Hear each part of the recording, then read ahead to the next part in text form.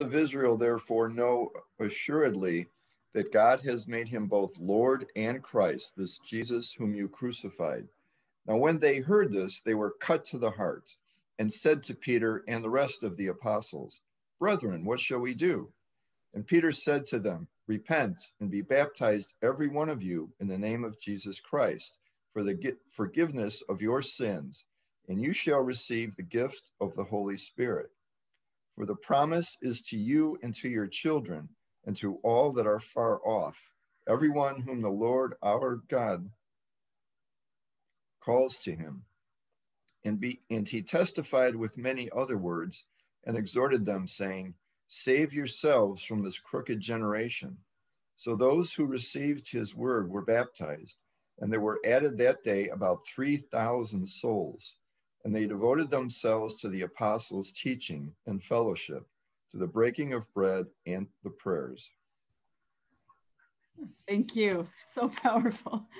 So this is how we were born as a church. This is how the Holy Spirit gave birth to the first church. Christ pouring out his Spirit on everyone gathered together. And the goal of this class is for you to know that this is still happening today, and that churches are being born, and for you to know that God is using you, that you have a huge part in this, and possibly, I'm sure the Holy Spirit has even more ways, that we can creatively be part of this. My goal is to right now, let's see, it's almost 9:30. I want to only talk about 15 minutes so that I want you to think about how to try this on and think about what parts especially inspire me to pray about and pray for. And if I was going to start a church and be part of starting a church today, what part would I dive into? What part is interesting and exciting to me? So my calling and my job in life is to help people give birth to churches. And I really need to say thank you that I am here, because when you called Christian to come to Chicago to Pastor Pilgrim, I came along. And also thank you for that this is possible to keep happening through the resources that you share as Pilgrim. Whenever an offering is given at Pilgrim, a percentage goes towards the mission support to the synod. And then we're a part of a national church body where a percentage of what offerings go to the synod go to do ministry as a whole nation of churches. And so thank you. I just want to say, why do we care about there being churches and for more churches to be born? And if you would think about, why do you care about new churches being born? What does church mean to you that you would like other people to have this gift? For me personally, it goes back to being a kid. I grew up in a church with a school like Pilgrim. And by the age 4 or 5, I was at church so much, I didn't even realize at first that there were some people growing up without church. And then when I did realize that, I was like, this is the most unfair thing in the world, that other kids aren't just getting this constant infusion of Jesus, from all these caring adults and families at the church and the school.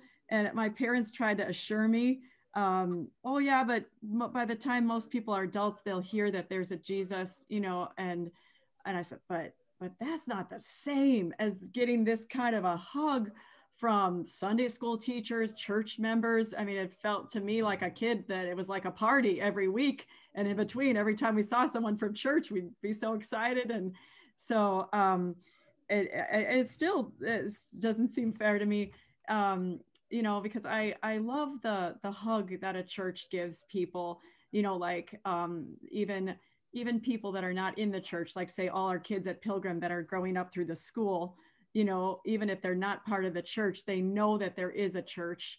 They're in the arms of a church as they're having their education. And Another group, I would say is so dear to us is the Hot Meals community. And this community, even if people are not official members of the church, I would say Pilgrim is the church, for people who come to Hot Meals on Saturdays. Uh, um, and then as a kid too, with all the Bible stories and all the church, I realized Jesus is the greatest treasure of my life. All this love, unstoppable, all this forgiveness, and I want my main thing in life to be sharing Jesus with other people, and especially with anyone who doesn't already have Jesus or know Jesus or Jesus love. And so I was born in 1971. I'm 49. In 1979, by then I started telling the whole world I wanted to be a missionary and a pastor. And that was still the 70s. So there were a number of people who, including one of my grandmothers told me, you shouldn't do that. Women will just take away jobs from men. But I was around my parents at church all the time, and I knew there was plenty of work to do at church that nobody wanted to do. So I would just say, if people press me on it, I'll just do whatever others don't want to do. I don't care. I want to be sharing Jesus. So then, thank God I got to go to college, seminary, and then I got to have a first call here in Chicago. I pastored Zion Cristo Rey Lutheran Church. And then our babies came. It was time for Christian. He was finishing his seminary to take his first call. And he was called by the bishops to California. They needed a bilingual pastor in California. So the whole family, we had to move to California. And he pastored out there. I was helping when our kids were very small. And then eventually I got to help a neighboring church start more outreach and worship services in Spanish, a new worshiping community in Spanish. And then you all called Christian to Pilgrim. There's Renee right there, the head of the call committee. And so then we moved back to Chicago. But then something that happened to me when we moved back to Chicago was that a number of churches, including the one that I had originally served, was not given another pastor after me. And a number of churches in the area that we had been serving and my pastor's Bible study had been closed in Humboldt Park and Logan Square, and then a number more throughout the city. And this was very, very upsetting to me. To me, I mean, I never want any church to close, and especially churches in a city like Chicago. Coming back to Chicago, you got this beautiful freshwater, huge Great Lake. I believe there will be people living in the Chicago area as long as there are people on the planet. The city of Chicago, will keep having people flocking to it. And especially here in the city limits, I have this deep sense that I do not want us to lose our mission lighthouses in the city. If a church closes and the property is sold, how are we going to get that back? Not very easily, So this was one of those things in life that there's a psalm about it. Well, I kept my mouth shut, my bones were withering away. So finally, our national church is here in Chicago, and we know a number of pastors and leaders there. And finally, I went to the national church, and I met with one of my mentors, Pastor Ruben Duran, and I told him, I will work as a volunteer for free at least one day a week if I can learn more about how to help churches not close. And so at first I started volunteering, then working part-time, and now eventually I'm part of our ELCA Congregational Vitality team. And I have a little slideshow to show you about it because it's right here, and I wish I could take you on a real tour, but I'm going to try to screen share right now. And okay, I'm going to share this. Okay, can you see this? Yes. Yeah, okay. And let me just see. I want to still be able to see you, but I guess I can't see your face. Okay, so okay, so my role is working as the associate director of our ELCA's congregational vitality team. Okay, is this okay? There we go. And something I would like to ponder, if you could ponder this during this presentation. Again, what part do I feel inspired to pray for? And if Jesus called me to be part of helping new churches be born today, what branch of new churches would I love to join? Just dreaming. What would you love to dive into, or tell other people about? Okay, just for an overall big picture, as the ELCA, we have 65 synods or bishops across all 50 states and parts of the Caribbean. We are 9,300 congregations. And since we organized in 1988, 519 have organized and joined us. And that's part of my work too, to help churches that are missions or new starts organize and join. We currently have 383 under development, and we have approved, I got to be part of this since you called, Christian, in about 2012. I've got to be part of saying yes to 343 new starts. And then every year we work for the training of at least 1,000 or more leaders. That's a spread of some of the 383 new starts. And our offices are right here. If you take 90 and you get off right before O'Hare on Cumberland, you'll be right practically in the offices. But since the pandemic, this has been happening at my part of the team through your parsonage. So part of the churchwide office is in your parsonage, but afterward, when the pandemic is over, come visit. I will be happy to give you a tour or take you to lunch. And then this is going to be very brief right now. For the work of the Congregational Vitality Team, we have 5 main parts, and we've had a 6th part added recently. I'm especially responsible as the program director for 3 of these parts. New Starts, which is starting the new worshiping communities.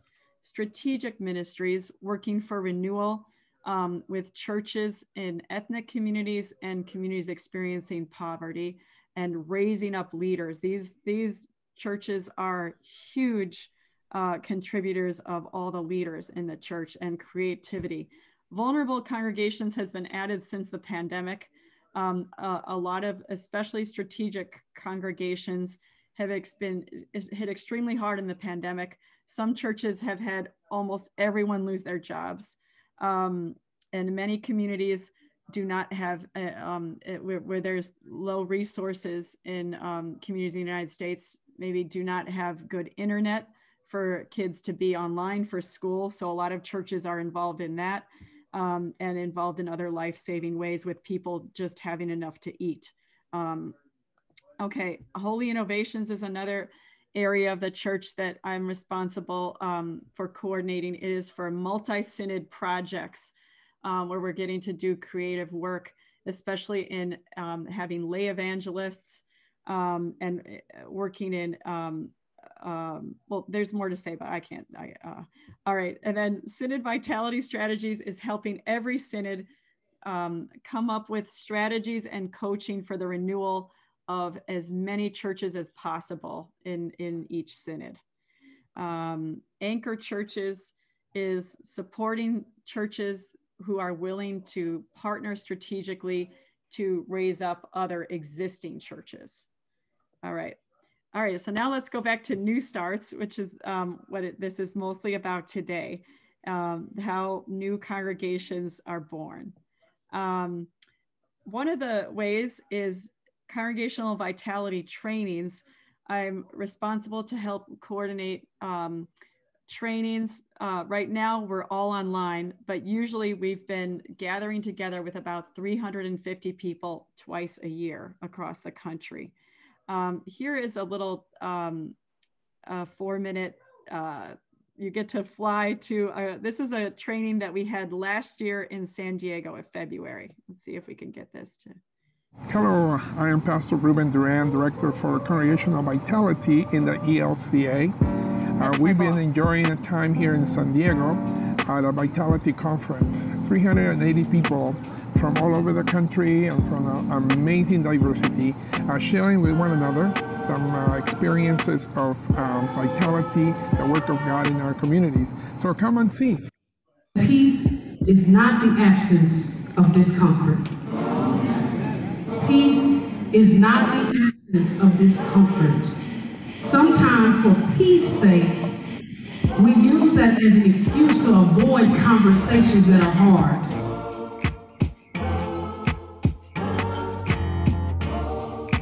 God is calling us in this time, in this moment, in this place, to something new.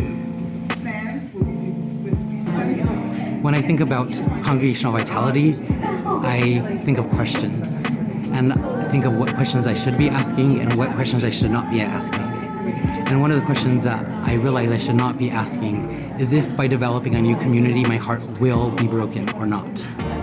It's the wrong question. I think the right question is, how will your heart be broken? Will your heart be broken shut, or will it be broken open? Building beloved community. How are we, as predominantly Black congregations, how do we talk about ethnic diversity from the perspective of people of color? Vitality throughout our church is showing up when we are clear that we are the church, that we are a gift of grace, and that we together are on the move because God is on the move in and through us. And I think it's so important that when we're doing one-on-ones, we're also social justice informed, and we're also incredibly trauma informed and also culturally informed. It's so important as we're going out in the community, and I loved hearing that in different ways and in different classes by different leaders.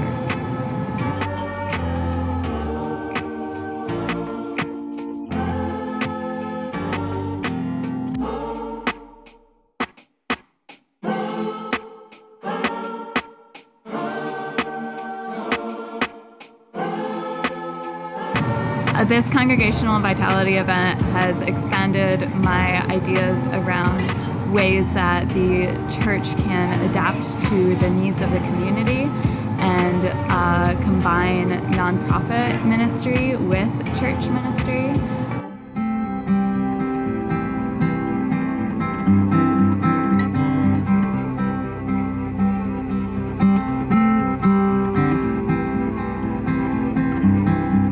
I'm excited, and I'm glad I came, and I know this is the work of the Holy Spirit, and I thank God.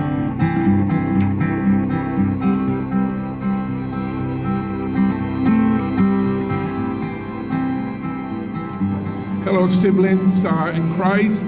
I'm delighted to add to the stories you heard that God is doing a new thing. It's like a new shoot out of an old stump.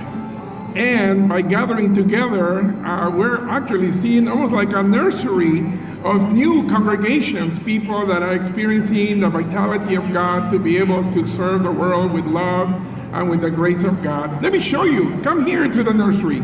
Come here, come here. Look at this, right here. Brand new churches in the ELCA. What do you have to say? We are church together. That's right. Thanks be to God.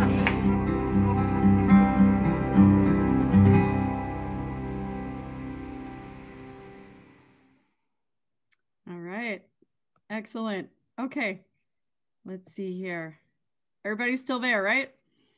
Yes. Okay. With New Starts, we work with every synod and the director for evangelical mission in every synod, and then the leaders of the synod bring proposals for where people want to start churches. And lately, in these past couple of years, this is the breakdown of the ethnicity of people who want to start churches. And as you can see, it's a very multicultural group of people who are on fire to start churches in the United States and in the Lutheran Church. And then the other beautiful task and mission that we get to do is to bring together people and leaders who are passionate about starting churches, who help people who want to plant churches, and also create a community to help the church planters not to give up, but to keep going, and to help look for where churches can be planted across the country. And this is very exciting. These are some of the different cohorts of leaders that we have been partnering to put together and to do the work with. So these are all Lutheran leaders: African descent churches, African national churches, and some of these leaders live in Chicago, could come to Pilgrim to talk more about what's happening and how this takes place. Arab Middle Eastern churches, and this is the first Palestinian Lutheran woman to be ordained in the entire world, who was just ordained a couple of years ago here in the Midwest in the Lutheran Church. Asian churches, church launch. This is when there's a huge population growth somewhere in the country, and the Lutheran Church helps send a missionary to plant a new Lutheran church where there's this huge population growth. Then churches starting churches. Here you see the pastor in black doing the baptizing is Pastor Fred Nelson from Redeemer Lutheran Church here in Chicago in Park Ridge. And Redeemer Lutheran Church was actually planted by Pilgrim in 1931. Bob told me that before people came on. And this church has planted 2 more churches in Chicago and has been helping us train churches, how churches can plant churches. And it's really a beautiful thing that every church has the Holy Spirit and is able to plant churches. And it's a way of spinning off more life and continuing the growth in church life. I mean, I just want to say about that too. Sometimes it seems counterintuitive to give away some people and funds for a church to start, but it actually contributes to the life of a healthy church. You know, without continuing to do a bunch of missions, sometimes the life cycle of church can just, like a human life, go up and down. But this is what we found, that churches that multiply, churches get filled with so much life, even from the mother church. Multicultural churches are churches that are intentionally multicultural from the beginning. This is a church in New York City that is also created a shelter for runaway youth in the queer community who've been rejected by their families. And it's an amazing life-giving ministry. This is another multicultural church based in San Diego, California. Postmodern churches, these are especially for the whole huge set of our population that may have kind of grown away from church or rejected church or felt hurt by church. And so they do church kind of in a non-traditional way, which, you know, around Pilgrim, there's tons of 20s and 30-some-year-old people that are not currently in church. And this would be the kind of church to reach that kind of group of people. Poverty justice, homeless justice ministries. These are ministries that are very much like our hot meal, but where the pastor and the ministry's whole time is focused on the homeless population or populations of people in extreme poverty. Prison congregations. Lutheran, this is a huge place for different denominations to have huge response to church ministry. And the Lutheran expression in prisons is very special because there's a lot of fire and brimstone preaching in prisons, but the Lutheran preaching is grace-filled. And last year, one of our prison ministries had over 200 baptisms. And then there's recovery churches, is when a church partners with a 12-step ministry, a recovery ministry that wants to not only have recovery meetings, but also have a time, even once a month, where people can worship God as part during this recovery journey.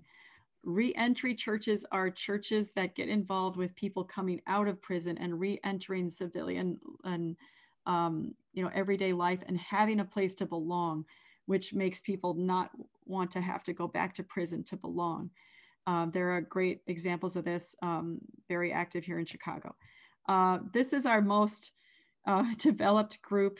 It's called the Ecumenical Network for the Development of Latinx Churches, and it involves partnering with other denominations, and it's starting so many churches, and it has a coaching network, and it helps people go from lay ministry, college, seminary. This is an incredible network.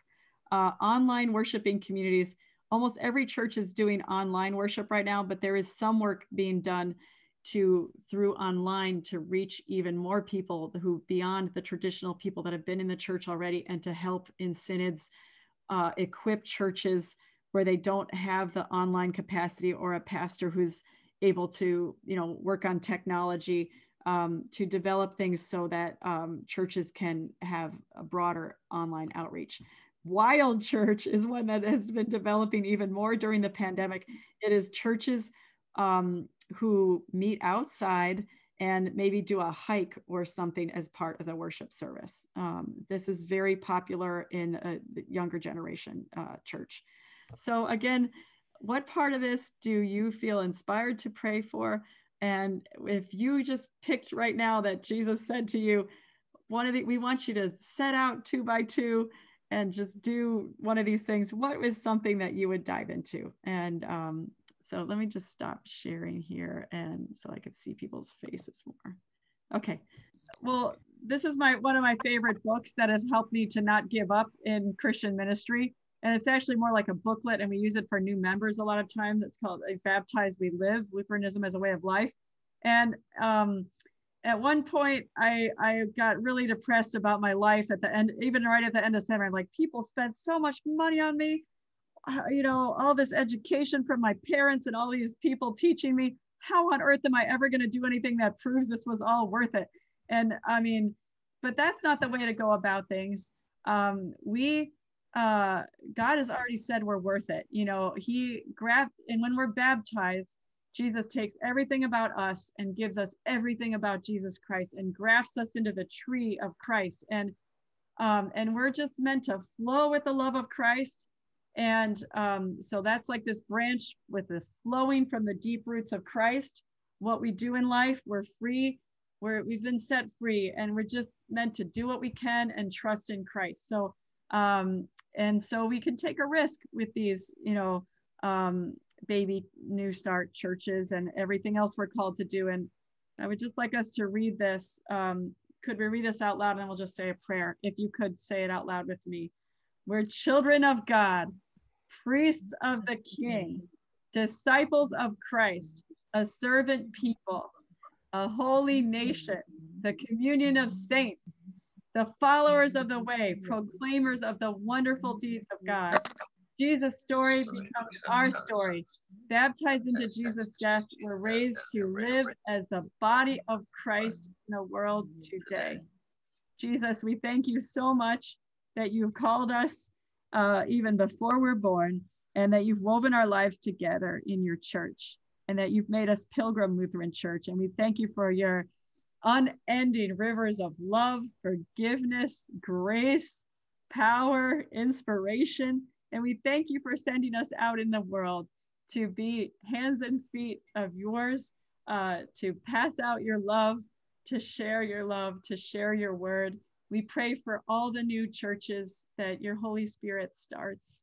And we pray that every church is continually filled with your grace, that the leaders are filled with your bravery, your peace that passes understanding, and your determination that there are more people to reach and embrace. And we pray for every leader of New Starts. We pray for every leader in the entire church and every member. Use us, God. We're in your hands.